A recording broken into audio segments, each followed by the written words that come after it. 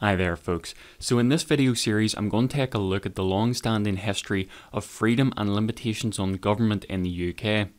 It's well worth knowing this history and its significance on our modern day politics because it seems as though we're forgetting all about this and why we need freedoms and limitations on the government. The trial of Mark Meechan, who was arrested and fined £800 for a joke video about his pug being a Nazi, has set a precedent that the courts don't need to provide context for which something has been said in order to deem it hate speech. A 19-year-old girl has also been sentenced for a hate crime for posting explicit rap lyrics on her Instagram in memorial for her deceased friend. And of course we had journalists and activists who have been arrested and banned from entering the UK under arbitrary hate speech reasons. Hate speech laws here in the UK dictate that there does not need to be evidence of intended hate to deem an action or an event a hate crime. Only that someone, and not even necessarily a witness, perceives something to be a hate crime. And this can even be done post hoc by a police officer. This is tragic on many levels, but among the most important reasons is that we have always been about freedom and limited government in the UK, taking many different practices to the rest of the continent to achieve this. In Daniel Hannan's book Inventing Freedom, he talks about the history of freedom in Britain and the United States and the lengths that we've went to in order to achieve it. As far back as Anglo-Saxon times, we engaged in primogeniture, the practice of leaving the entire estate to the eldest son in the inheritance, as opposed to the more common practice on the continent of dividing the estate equally among the family. This practice meant that the rest of the family had to seek apprenticeships or find work elsewhere, and this in turn allowed social mobility to occur. This meant that people of inherited wealth could lose their status and those who didn't have it could gain it. It wasn't a perfect system, but it was believed to be the origin of a capitalistic or a libertarian society through the idea that freedom brings risk and that the risk of failure drives us to succeed. This seems further cemented by a Pew Research study showing that the UK and the US are more likely to reject state intervention and are more likely to believe that the individual is responsible for their own success. In Britain there has always been a smaller ruling class than on the continent. In some European countries the aristocracy could make up as much as 30% of the population. Counterwise, for the British prior to the creation of life peerage, there would never be any more than 600 peers in the House of Lords. This then meant that there was more freedom for the lower classes, and this in turn improved conditions such as literacy rates, which were at 60% for men and 25% for women in Britain by the 1700s, whereas in France they only made up a total of 21.3% literacy. This is not to say that there was no class structure in Britain or that life was perfect for the lower classes, just the freedom was better and in many cases improved the conditions of peoples. Richard Huscroft writes in his book The Norman Conquest, A New Introduction, that following the Norman Conquest during William the Conqueror's reign, slavery was partly abolished. This then paved the way for future laws that would completely abolish slavery, such as the Slavery Trade Felony Act of 1811, the Slavery Abolition Act of 1833, and the creation of the West African Squadron, which was set up to stop slave trading ships around the West African coast. The Magna Carta itself was the first rule of law stating that the king is under the command of law just as the rest of the kingdom is. And the execution of King Charles I was the first time that the people were said to be in ultimate control of justice, as written by the Levellers in the Agreement of the People. The 1689 English Bill of Rights was a way for the English people to restrict the control of the monarchy and give it to the hands of Parliament, establishing a superior rule of Parliament over the monarchy. And regarding our recent history with the EU, we've always been Eurosceptical. Margaret Thatcher was a great proponent of resisting high taxation from the continent. We also strongly resisted to joining the single currency, and the most important feat was the rejection of the ever-expanding control and centralising policy of the entire European Union in the Brexit vote. That was where we made it clear that we wanted our sovereignty back and we would surrender it to no one. And so we've always had a tradition of free practice in the UK, so it becomes all the more disturbing to watch us whittle away these freedoms in the name of tolerance. As Wendell Phillips said, eternal vigilance is the price of liberty. But we've had to fight hard for our freedoms over the years as well. It wouldn't be the first time that the government has overstepped its bounds. For example, William the Conqueror imposed a massive invasion of privacy by the government in 1086 by recording every single item of property in England in what he called the Domesday Book.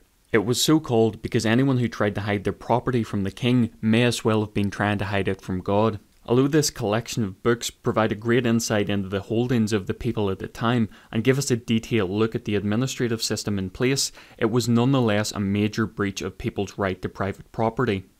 Why are you here, sir? Executing this court warrant. Okay. He hasn't shown me any warrant yet. Okay. I don't need to show you, sir. Under the Data Protection Act, you're not Jerry. Okay. I'm now going to enter the property And to what- control of goods to sell the public auction. No, actually, you cannot. Can I see the warrant, Can? please? No, yes, you can. Let me have a look at that warrant before. Okay. Sorry, you ain't going No, any further. I am coming in the house. No, you ain't going any further. I am, sir. You're being very obstructive. No, you're Okay. being You're obstructive. causing I'm allowed stress. warrant for the address, Officer. and I'm now going to execute this warrant. Officer. Under 135. Can you Officer, move the other unit he has in been quite quickly, he's been please? very intrusive. There's another unit coming now. Now Okay. we really do need to just. If you obstruct me, you'll be calm arrested. down, Do you okay? understand? So you have gives a power of entry, does it? Yes. No, it Peaceful doesn't. entry. As soon as that door's open, I'm in. It's not peaceful entry. You're not It being is peaceful. entry. As soon as you open that door, sir, that is peaceful entry. No, you have to Yes, be it invited is, in. sir. I think you'll find you're wrong. No. You guys think he does? He does. No, he doesn't. That is a warrant, okay? That has to be signed by the courts. Yes, it does. It does have to be signed by the courts. It's been issued. It's been issued. I'm not giving him permission to enter this house. The Magna Carta was a struggled negotiation between the rebel barons and the king to re-establish old Anglo-Saxon laws that William the Conqueror had allowed to continue after his reign, such as the Roman practice of using writs like habeas corpus. The easy mistake to make is to think that previous generations whose views resemble ours, they're the progressives, and the ones who were moving in the other direction, they were the reactionaries. But the fascinating thing, if you look at the debates before and up to Magna Carta, is the extent to which the people who were trying to constrain royal power saw themselves as the conservatives. They were looking not forward to our own democratic age, but back to what they imagined to have been the natural constitution of England, one where kings were constrained, where there was a conciliar form of government, a parliamentary form through the Witan, and where, above all, the rules were above the rulers. And according to the British Constitution Group, we've had to reconfirm the Magna Carta at least 32 times in our history. For example, when King Edward I reconfirmed the Magna Carta in 1297. So our freedoms have been hard fought for throughout the years, and in the words of Benjamin Franklin, those who would give up essential liberty to purchase little temporary safety deserve neither liberty nor safety. And this is what's happened to us in the UK. We have given up our freedoms in the name of tolerance to achieve security, and we're losing both. So it's quite possibly time that we once again need to reconfirm the Magna Carta, the Bill of Rights, and our old constitutional laws, or as I personally suggest, we add a new constitutional protection, one which replicates the effects of the First and the Fourth Amendment of the US Bill of Rights. The First Amendment reading, Congress shall make no law respecting an establishment of religion, or prohibiting the free exercise thereof, or abridging the freedom of speech or of the press, or the right of the people peaceably to assemble and to petition the government for redress of grievances. The Fourth Amendment states, the right of the people to be secure in their persons, houses, papers and effects against unreasonable searches and seizures shall not be violated, and no warrants shall issue but upon probable cause, supported by oath or affirmation, and particularly describing the place to be searched and the persons or things to be seized.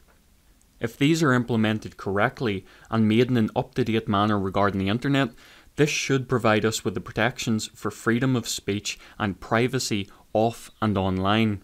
So in this first video of the series, I'm going to focus specifically on the Magna Carta, starting with its history. In 1066, the famous Battle of Hastings occurred, whereby William the Conqueror, or sometimes referred to as William the Bastard, first invaded England with his Norman and Breton army.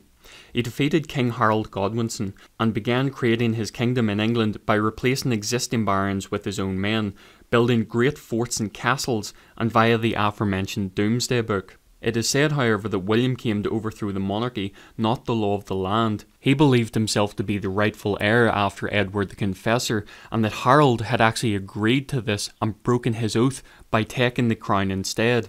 William did impose some of his own laws, but for the most part he just replaced the existing English barons with his own men as opposed to overthrowing the entire system. And this was really important because later on the barons would use the older Anglo-Saxon laws and their permission to continue as a reason to create the Magna Carta. By 1215, King John, sometimes referred to as Bad King John, had turned England into a despotically ruled kingdom. John imposed high taxes to support his wars, he created arbitrary and punitive laws, and he even arranged marriages, and so he became very unpopular with the people at the time. King John had also fallen out with the Pope, who then ordered all the church services in England to be shut down. This was very bad for the people at the time due to the strong fear that they would go to hell if they weren't able to attend church, and so the people became all the more angered with John. Pope Innocent III had declared in 1214 that anyone who could overthrow John was entitled to. And following a failed military campaign that year also, the barons had had enough of him and began constructing the Magna Carta. The barons then negotiated with King John over the terms of the law and were mediated by the Archbishop of Canterbury, Stephen Langton.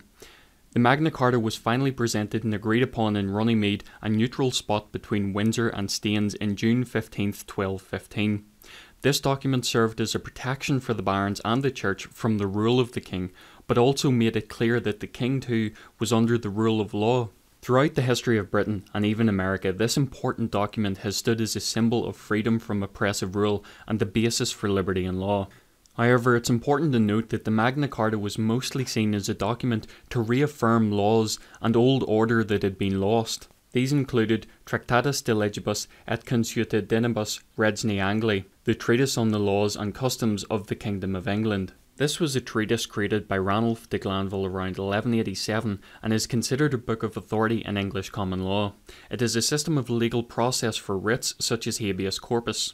The Magna Carta also included Legibus Edwardi Confessoris, the laws of Edward the Confessor. These were a series of laws dating back to the reign of Edward the Confessor between 1042 and 1066, but they were believed only to have been wrote down around 1135 as a way of re-establishing old Anglo-Saxon law that was said to be allowed to continue from the reign of King William.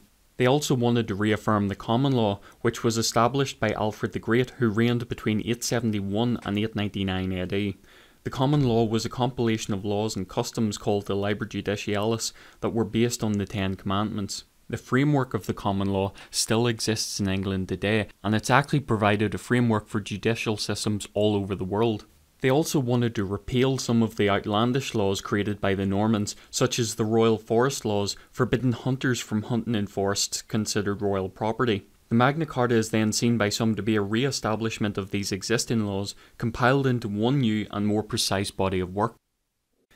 The Magna Carta was originally one unbroken document, but later for convenience it was translated from Latin and divided into 63 clauses. Some of the clauses were removed later due to their lack of relevance, but many still stand firmly on the basis of their principle.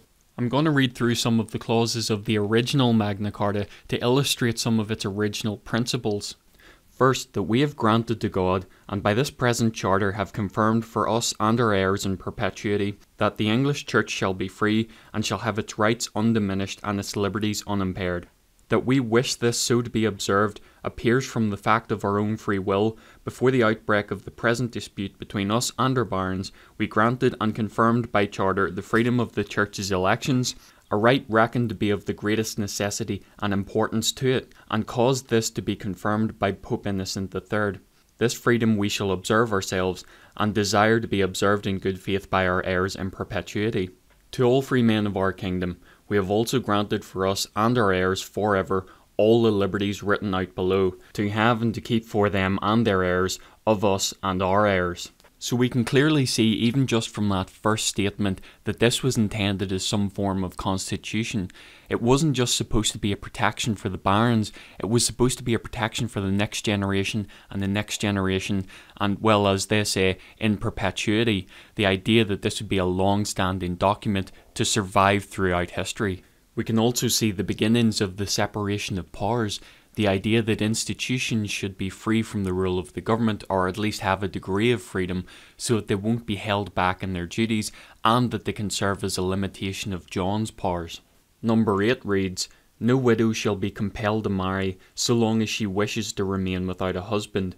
but she must give security that she will not marry without royal consent if she hold her lands of the crown, or without the consent of whatever other lord she may hold them of. John used to arrange state-based marriages in order to keep control of certain lands and prevent certain rebellions taking place. He basically wanted to create his own type of social order, so this was made as a way of restricting his ability to do that. But not just that, it also gave women rights, the idea that they can't just be married off without their own consent. 9. Neither we nor our officials will seize any land or rent in payment of a debt, so long as the debtor has movable goods sufficient to discharge the debt. A debtor's sureties shall not be distrained upon, so long as the debtor himself can discharge his debt. If for lack of means the debtor is unable to discharge his debt, his sureties will be answerable for it. If they so desire, they may have the debtor's lands and rents until they have received satisfaction for the debt that they paid for him, unless the debtor can show that he has settled his obligations to them. This basically establishes the idea that you can't just come in and take whatever you see as fit. There's a procedure to be carried out during the debt process, so a ruler like King John can't just come in and take whatever he sees fit for a debt, and this could be strategically done to specifically hamper a given baron. 13. The City of London shall enjoy all its ancient liberties and free customs, both by land and by water. We also will and grant that all other cities, boroughs, towns and ports shall enjoy all their liberties and free customs. This guarantees the right to their own local officials. 20. For a trivial offence, a free man shall be fined only in proportion to the degree of his offence, and for a serious offence, correspondingly, but not so heavily as to deprive him of his livelihood. In the same way, a merchant shall be spared his merchandise, and a villain the implements of his husbandry, if they fall upon the mercy of a royal court. None of these fines shall be imposed except by the assessment on oath of a reputable man of the neighbourhood. This is essentially preventing overly harsh punishments from occurring for petty crimes, so the idea is you can't just ruin someone's life because of a crime they've committed. 21 reads basically the same thing, only for people of a higher status. Earls and barons shall be fined only by their equals, and in proportion to the gravity of their offence. 28. No constable or other royal official shall take corn or other movable goods from any man without immediate payment, unless the seller voluntarily offers postponement of this. 30. No sheriff, royal official, or other person shall take horses or carts for transport from any free man without his consent. 31. Neither we nor any royal official will take wood for our castle or for any other purpose without consent of the owner. These are all limitations on the powers of royal justices so that they can't abuse the power that they've been given. 38. In future, no official shall place a man on trial upon his own unsupported statement without producing credible witnesses to the truth of it. And again, this is another important limitation on the power of royal justices, the idea that you can't just make up an arbitrary accusation against someone, you need proof before you can bring them to trial. Number 39 is quite possibly the most famous of all. No free man shall be seized or imprisoned, or stripped of his rights or possessions, or outlawed or exiled, or deprived of his standing in any way, nor will we proceed with force against him, or send others to do so, except by the lawful judgment of his equals, or by the law of the land. This establishes the right to a fair trial, one conducted by peers, and that all judgments must be carried out under the rule of the law. 40. To no one will we sell, to no one deny or delay right or justice. This was extremely important for establishing the idea that justice is not for sale. Each person, regardless of their status, has the right to the same fair trial. 41.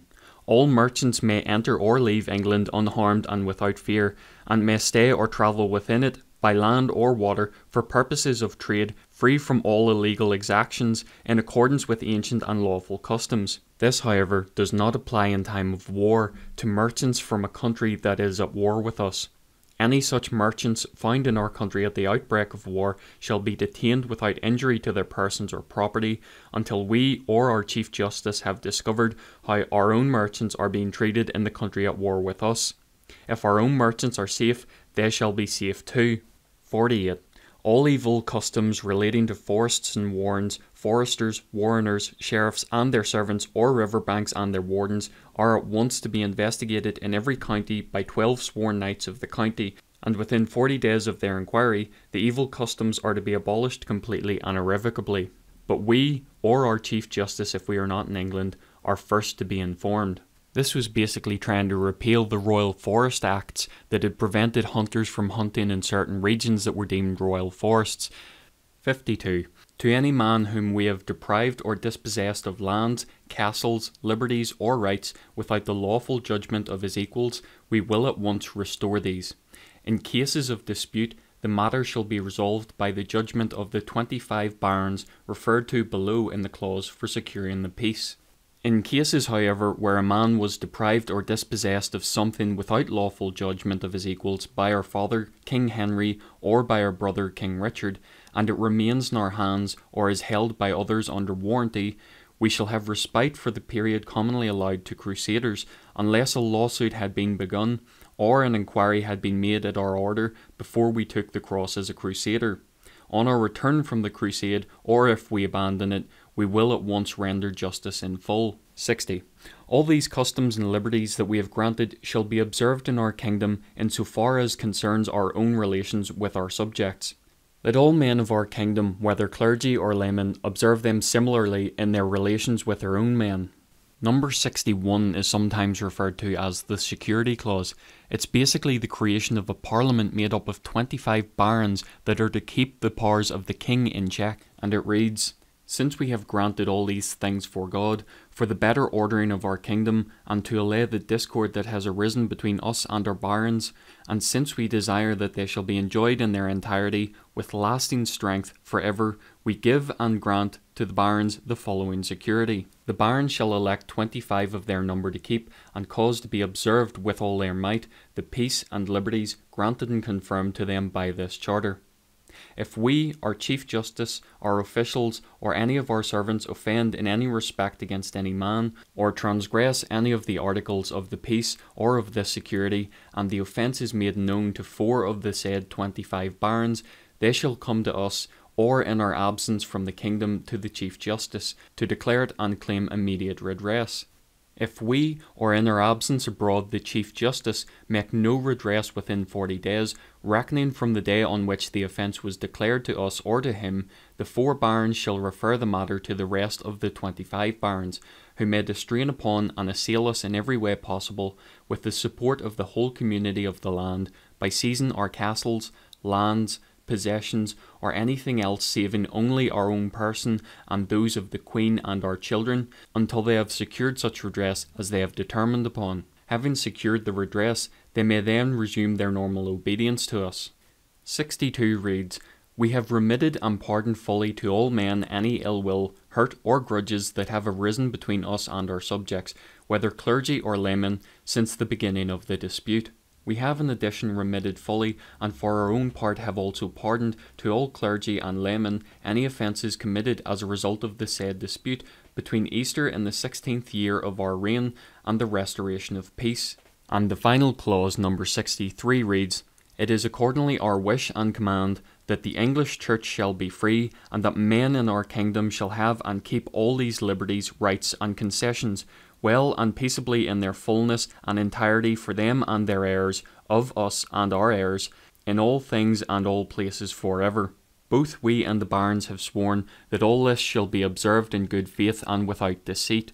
Witness the above-mentioned people and many others, given by our hand in the meadow that is called Runnymede, between Windsor and Staines, on the 15th day of June, in the 17th year of our reign.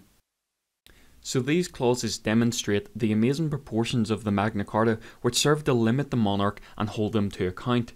It also serves as a base for rights of the citizens under justice and fairness as they saw it at the time. It was a very ambitious document, and you can see just how much it restricts the king's powers.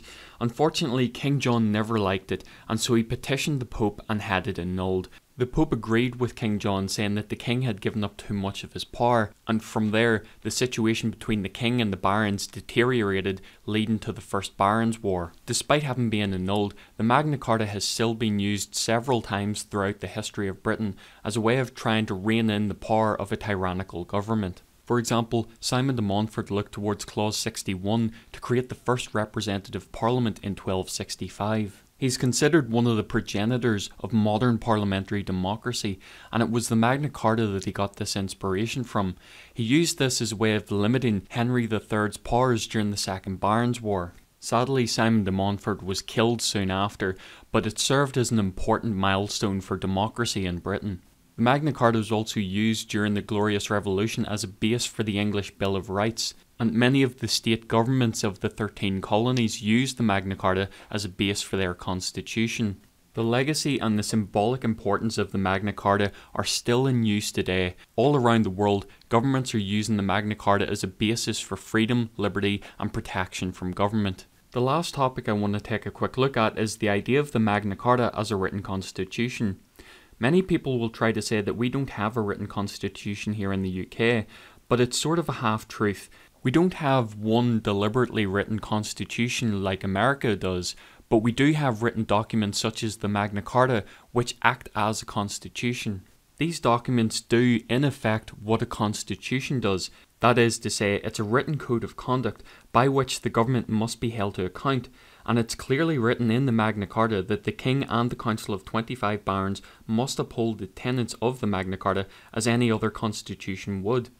It's been put by John Bingley of the British Constitution Group that Parliament does indeed recognise the Magna Carta and other documents as legitimate constructs for law. In fact, you can even get in contact with Parliament and they will tell you that they must regard the Magna Carta and other documents when they're creating law. So I thought we'd better go to Parliament's very own handbook, which is called Erskine May, and this is again a second-hand copy from the 1920s, but it doesn't alter these principles.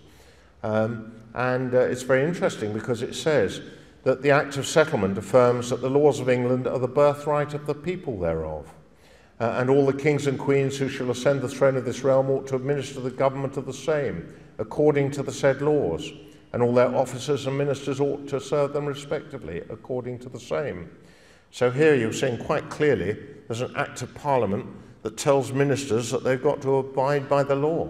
The succession of the Crown Act, which was an anti-Jacobite act in 1707, declared it high treason for anyone to maintain and affirm by writing, printing or preaching, that the kings or queens of this realm, by and with the authority of Parliament, are not able to make laws and statutes of sufficient force and validity to limit and bind the Crown and the descent, limitation, inheritance and government thereof. Interesting point, isn't it? Nor was this a modern principle of constitutional law established for the first time by the Revolution of 1688. If not admitted in its whole force so far back as the Great Charter of King John, it has been affirmed by Parliament in very ancient times. So there we have it. That's Parliament's own handbook saying, well, wait a minute, we've got the rule of law here. So the rule of law is not just do as we say. The rule of law is a principle. It is a principle about how we shall be governed. And that, of course, is vital, because if it's a principle about how we shall be governed, it probably sets out how we can get redress and remedy. Moreover, King Edward I reconfirmed the legitimacy of the Magna Carta in 1297 by embedding it into statute law. In his words, "And we have granted to them for us and our heirs, that neither we nor our heirs shall procure or do anything, whereby the liberties in this charter contained shall be infringed or broken, and if anything shall be procured by any person contrary to the premises, it shall be had of no force nor effect." This indeed seems to reinforce the idea of the Magna Carta as a constitutional law, the idea that it is to be held above any other law, and any law that goes contrary to it is null and void. However, I'm going to speak more later in the series about the idea of a British constitution, and more importantly, its relevance to the European Union. So thanks everyone for watching, and especially thanks to Britt Baza for suggesting this topic. It's really important to look into the history of our freedoms, because I'm a big believer in the idea that to know where we are, we need to know where we've been, and history plays a really important role in that. Feel free to leave your thoughts in the comments below, and I'll hopefully see you in the next video.